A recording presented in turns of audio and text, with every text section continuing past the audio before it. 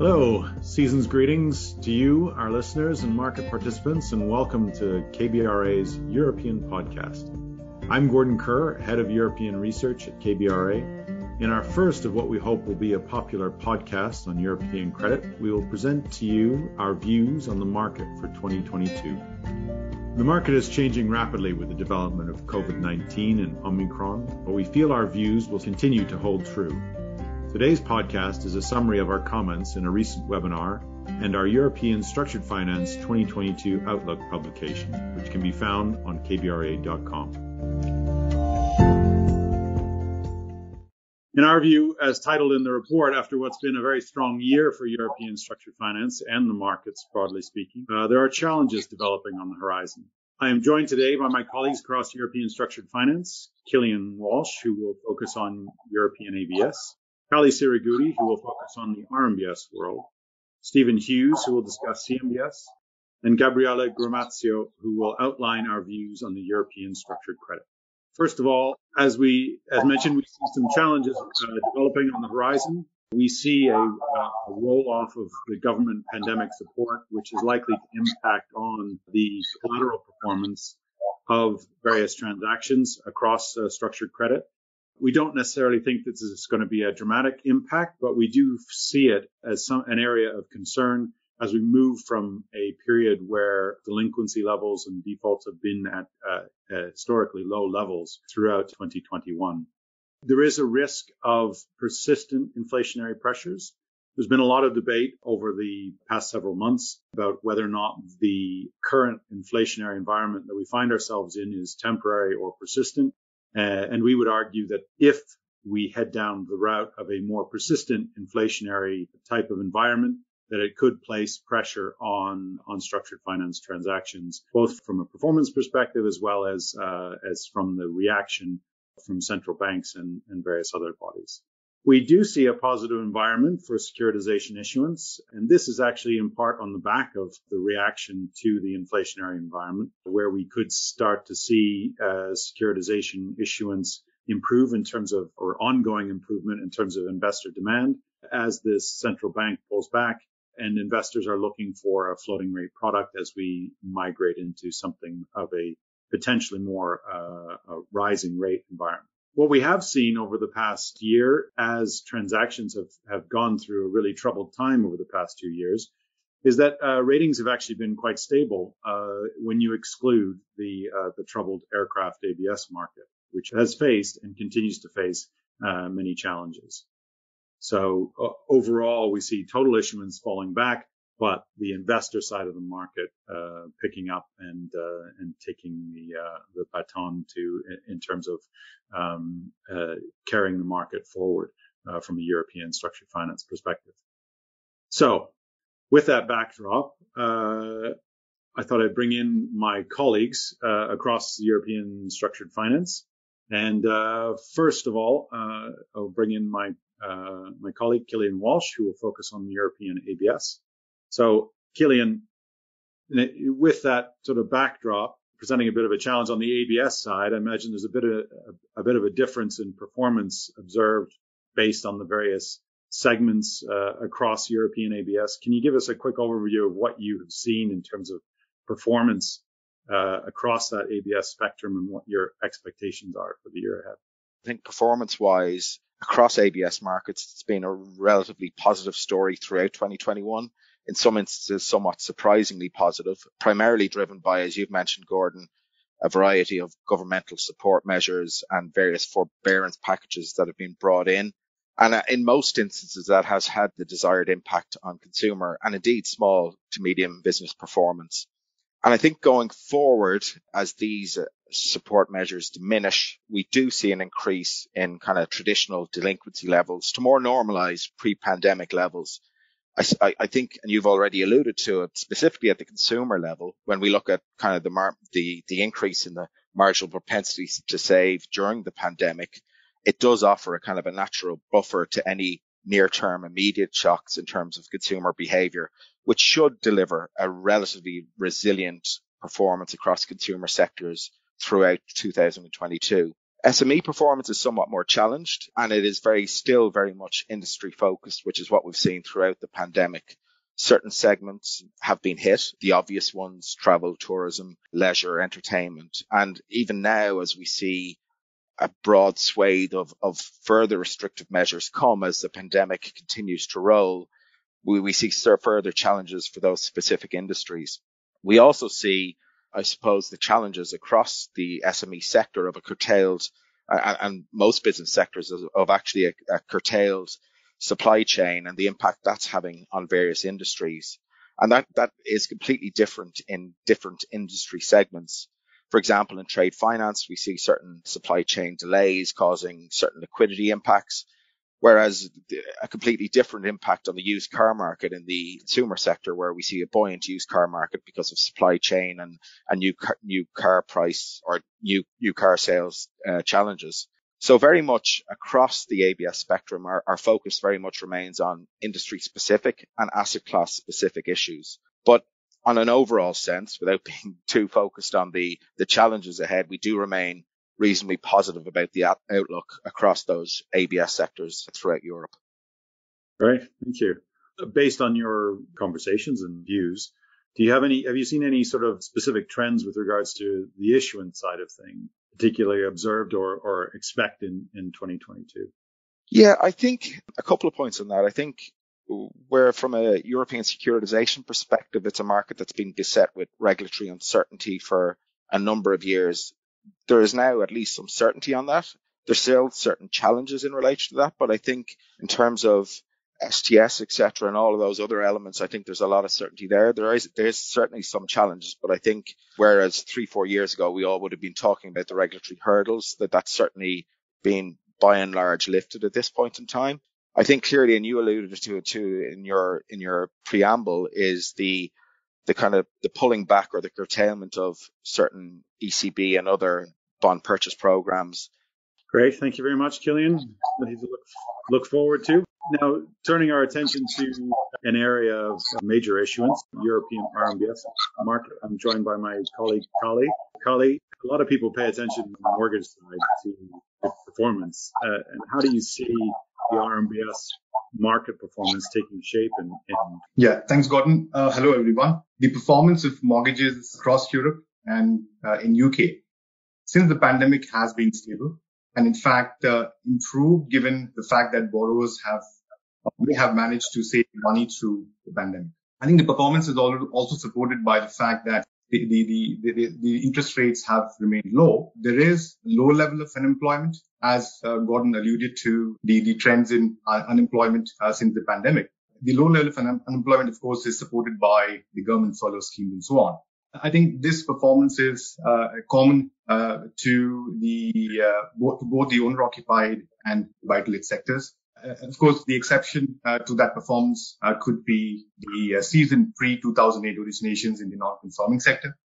But then such performance in recent times has improved only on account of the fact that servicers and lenders have provided alternative repayment arrangements to some of these borrowers who have not been able to come back to normal monthly prepayments after having enjoyed payment holidays. Property valuations across Europe have improved in most countries, which is positive for the expected loss on RMBS transactions.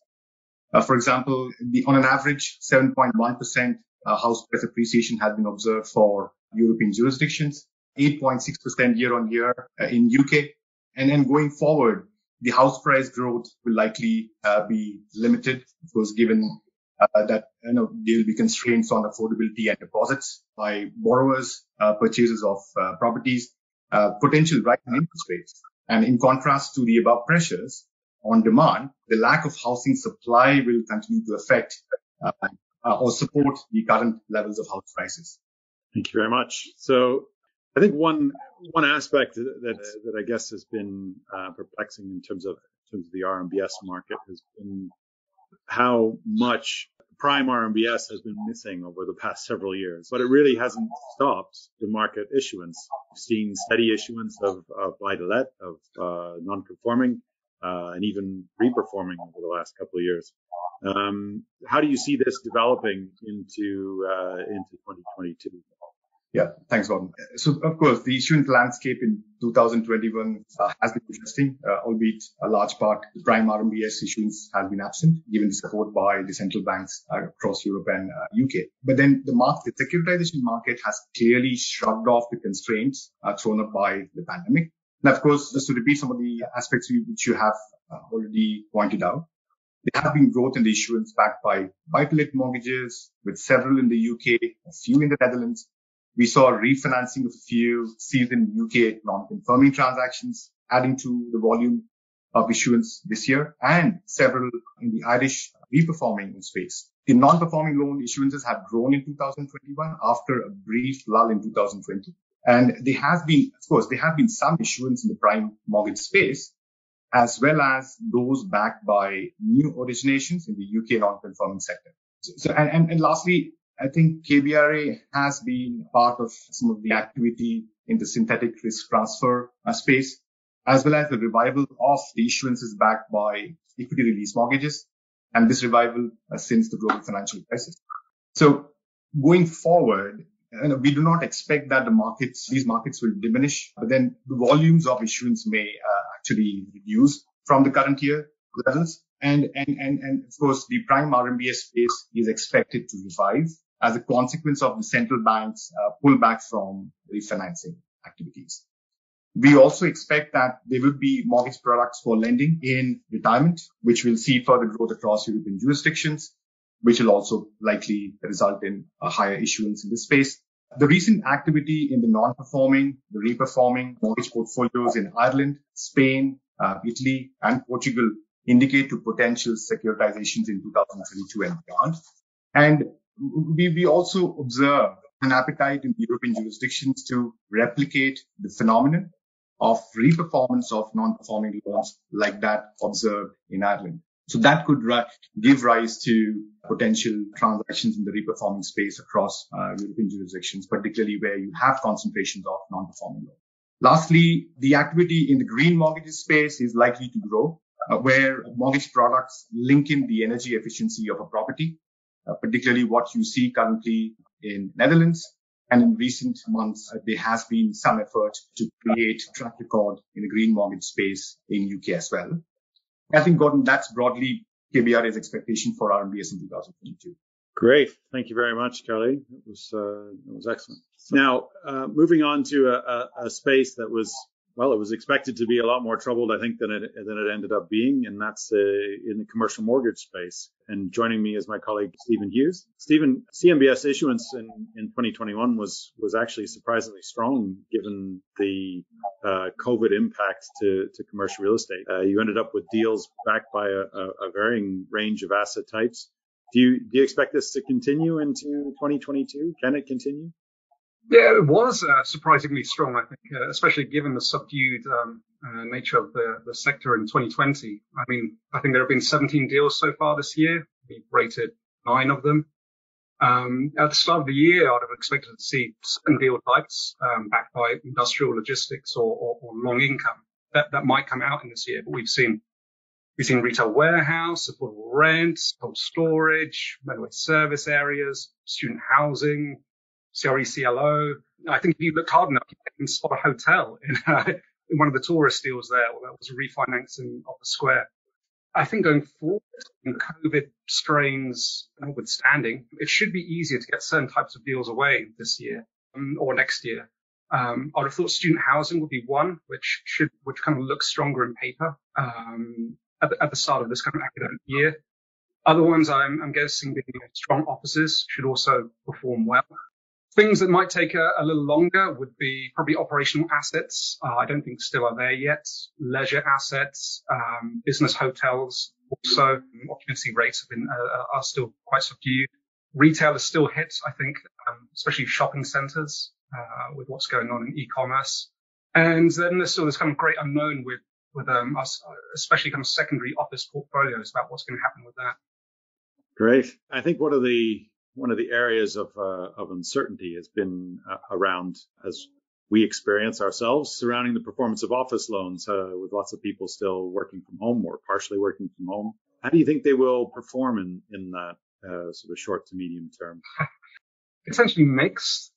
The data that we see from firms such as KBRAs and Cushman & Wakefield's, this is kind of heavily skewed towards the prime end of the market. So we're seeing prime yields and prime rents still at their headline level, still performing very well. What we are seeing is vacancy rates start to creep up. And that is obviously because of companies have different flexible work policies. We're going to see a lot of this happen, I think. It's going to be a bit of a slow burn over the next 3 to 4 years as leases start to expire. It's very difficult at the moment, I think, for companies to make space and real estate decisions, especially, long-term ones, given what's going on and the changing nature of office work.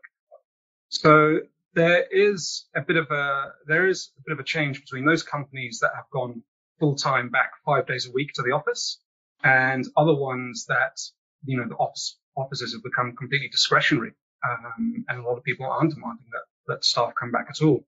I still would maintain that I think strong offices in well-located areas with, modern, all the excellent green badges with lots of kind of local amenities around them will still perform very well. My concern would be more for secondary business parks, with just a lack of amenities there. And I think if you were to ask the workers working in those places, given the option, would you choose to work from home or stay in the office? I think actually, you'll be surprised that a lot of them would actually prefer to work from home. So that's where I can see things. Performing quite badly. Interesting. So I think one area that generated a lot of interest and buzz in this past year is that we saw the first CRE CLO in Europe, first publicly distributed CRE CLO in Europe since the global financial crisis, rated by KBRA, rated by you, I guess, the STARS deal. Do we expect this sector to open up now in Europe like it has done in the US? Potentially. We did rate STARS. We are quite active in the CRE CLO space within the US. And, in the US, there tends to be a bit more granularity. I think usually there are 15 to 20 loans backing these, and it's all sequential pay down. It's a more mature market. So they've kind of gone one step further forward. They have a lot more managed deals where this one was quite a static deal there. So there could be a lot more flexibility to come going forward. But regardless, the loans backing these CRE CLOs tend to be a lot more transitional. They're typically a bit riskier, non-stabilized, higher leverage, non-operating assets. We're certainly seeing a lot of inquiries regarding the space here. I think a lot will depend on investor appetite. From our perspective, they take a lot longer to actually underwrite, to actually analyze them. It'll be interesting to see how much the investor base really embraces them. But I think they do. If they do, I think we'll certainly see a lot more issuance in that sector during 2022. Very good. Thank you very much, Stephen. And to a perfect transition on the CLO space, we're now going to migrate across and talk to my colleague, Gabriele Gramazio. And Gabriele, I think one of the broadly syndicated loan CLOs has been one of the hottest markets in the European structured finance. Part of that was this sort of reset and refinancing that really saw things fly through the roof. But excluding that, it was still a strong year. And given the fact we put our outlook out only 2 weeks ago, or a week ago, it's probably already outdated. It is. The issuance number there is already outdated. So what has been the sort of development in the last few months with regards to the CLO issuance? Yeah, thanks, Gordon, and good afternoon to everyone. This has been, let me say, an incredible year for CLO for two reasons. One has been a very strong performance. So we've seen a very low level of defaults in the underlying leveraged loan market. So we do expect these to increase for next year, but still from a very low level and still well below the historical average. And the other great story for CLO from this year is clearly been the issuance, which has been incredibly high. And just to give you a bit of context, so we start in September when they opened the gate and we get back to attending conferences, and we talk to market participants. And the market participants, in particular, the arrangers, the portfolio managers, they tell us that there are like 50 to 80 warehouses active. And that it's clearly a very high number. So we get to the month of October, that has been a milestone. Why? Because basically we broke the record for new issuance, and I'm referring exclusively to the new issuance at the moment. That was in 2019. That was the record post the great financial crisis of 29.8 billion. And we haven't finished that, because then we go to November and we had like another record month of 6.3 billion or 15 new issuances. So we bring the total to 37.3 billion. And that's that our outlook all of a sudden becomes outdated. So looking at the pace of issuance of the last few months, we're probably going to see something above between 38 and 39 billion, again, just as new issuance. This is going to be the new high watermark for the European market. So that's only your expectation for the end of this year. What are you expecting for next year? Can we repeat this? I certainly think, at least in terms of the reset and refinancing, that cannot continue at that pace in 2022. So it's clearly very difficult to make prediction now in the CLO market, because it turns out that we always get wrong somehow. But let me say this. The CLO issuance will remain strong through 2022, although likely off the highs that we have seen in 2021. So the issuance really depend on market dynamics. What we think is that there's going to be a reversal toward the 5-year mean of euro 25 billion. So we would assume, because the loan supply remains robust and the demand for euro paper will be elevated, considering the LIBOR transition in the US market. Very good. So what, in terms of I guess a little bit more on the underlying collateral and the performance expectations, what are you expecting in terms of positives and negatives for the year ahead? Yeah, absolutely. So we already mentioned the fact that we do expect to navigate next year through a very benign credit environment. Of course, now there are some downside, as you mentioned, as opening remarks to this webinar about new variants affecting the general economy. But let me say this. Speaking, recently with portfolio managers, with arrangers, the pipeline for European leveraged loan market looks buoyant. It's quite strong already going into the beginning of the next year. So the high volumes are driven by activity in M&A, leverage buyout. We're going to see some refinancing of debt of non-investment grade corporate, but also dividend recap. So there's going to be a lot of supply coming to the market. So the new issuance is there to benefit from this. And then on the demand side, what we're going to see, well, as I mentioned already, probably we're going to see an expanding investor base.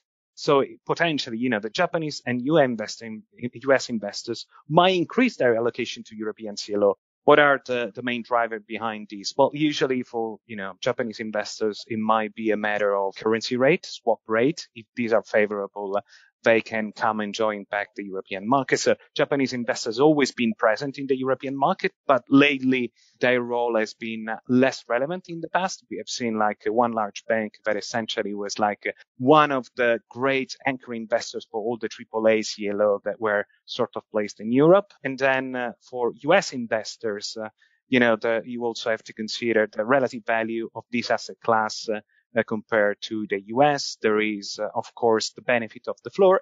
So for the people that are not too familiar with the CLO as an asset class, you have to think that while all the notes are linked to Euribor, there is a floor of 0%, meaning that effectively you get an extra boost of 50 pips on your return. So this is particularly attractive.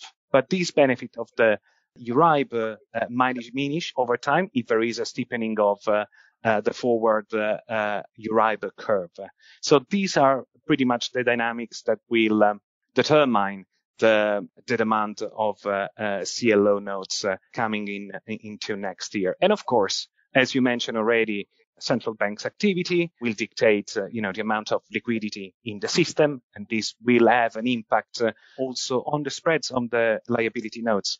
And one thing to keep in mind with CLO, it's always the arbitrage. So it's the difference between what is your weighted average cost of funding through the liabilities and what is the spread that your assets are paying in the underlying collateral. If, let's say, for any reason, a reduction of the liquidity in the system will cause some of this liability to widen faster than the spread that is paying by your underlying collateral, that could reduce the amount of new issuance. In particular, it might have an impact on the refinance and resect activity for the next year. So, in summary, we see the market in a cautiously positive light. Inflation and its impact will be key to the development of the market, both from a collateral and an issuance perspective, as investors become a bigger part of the picture. Excluding the aircraft ABS, ratings have been stable over the pandemic period, and we expect will continue to be in 2022. And lastly, ESG will continue to be a focus for the markets, but we may still need to be patient for it to become mainstream in ABS. Thank you very much for listening. We look forward to bringing you more conversations in European credit in 2022. Don't forget to check kbra.com for our latest rating reports and research. Stay safe and speak to you again in the new year.